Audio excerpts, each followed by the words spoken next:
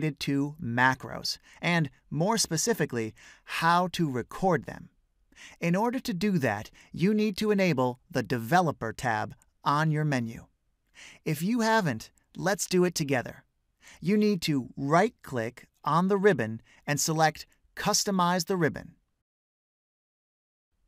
A window will open, and on its right side, you'll be able to add the Developer tab. Now that we have it, let's click on it.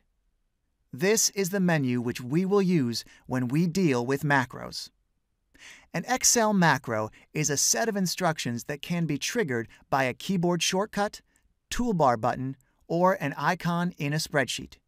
In this video, we'll simply show one of the possible ways of creating this set of instructions.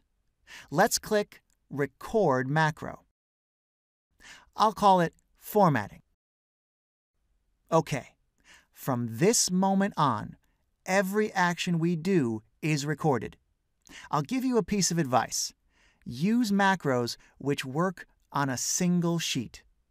What I mean by that is, do not record macros that involve operations on multiple sheets, as this carries risks for errors. Having said that, let's record some actions within this sheet. It can be any type of action. Typing formulas, text, formatting the sheet, anything.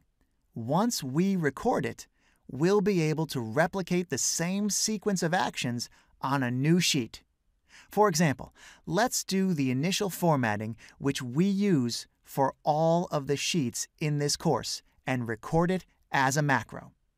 I'll select the color, the font, and the font size. Adjust the column width of the first column, and set the color and font size of the title of the sheet. Once we have done that, we can click on the Stop Recording button. Every time we create a new sheet, we'll be able to format it easily with the macro we've recorded. It is done in the following way. We have to select the Developer tab, go to Macros button, and select the macro which we saved. Excel is doing the operations that we carried out while recording.